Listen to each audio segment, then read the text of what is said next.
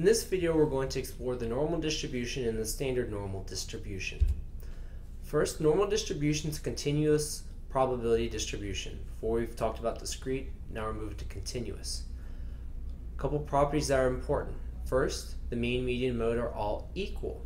And this happens because we're dealing with a bell-shaped and symmetric curve. That also relies on us knowing that the area under the curve is equal to 1. That'll help us with probability. And then it's important to recognize that this curve will never touch the x-axis and its tails will go on infinitely. Now if I want to compare the mean and the standard deviation, when I look at the mean of two different graphs, I can look at the axis of symmetry, where's the center of my graph, and the one to the right, further right, is going to have a greater mean. In this case, that would be curve B. Now when I talk about standard deviation, I'm looking at the width.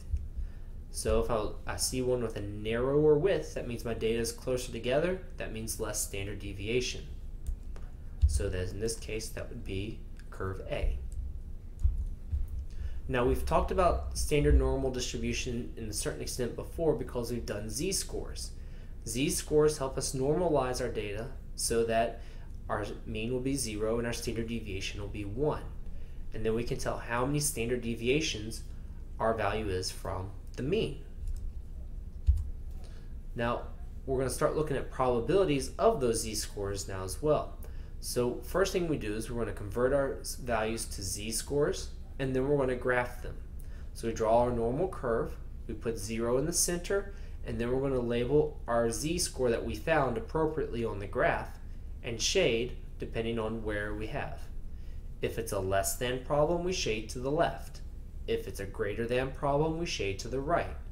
And if it's between two values, we shade in between. Now if we need to find the probability, we're going to do the z-score. We're going to create that curve, that graph, so that we know which way we're actually looking. And then we use the formula norm.dist. In this case then, inside will be the a values, that z-score we just found.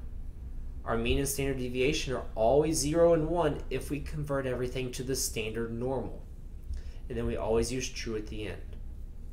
For less than, it's just that formula. For greater than, it's 1 minus that formula. And if it's in between, it's the formula for the larger value minus the formula for the smaller value. So let's look at the examples. Say I've got 6 hours of sleep, and the average person gets 7, and the standard deviation is 7.5. Or 0.75. Start with my z-score, and I get about negative 1.33. I can graph that now. Start with 0 in the center, negative 1.3 would be to the left, and I will be shading to the left because that's the problem they want me to do. If I shade to the left, my probability of z is less than negative 1.33, so I just use the formula from Excel. I'll plug everything in, and I'll get about 9%, or 0.09. So I know about 9% of the data, or of the area, is to the left of z equals negative 1.33. Now say instead I want to look to the right. Now I found already that my z-score was negative 1.33, so I can still graph that. This time I shade to the right. Once I know I'm shading to the right, that tells me I have to do the 1 minus the normal distribution formula. So it's the complement of what I just found.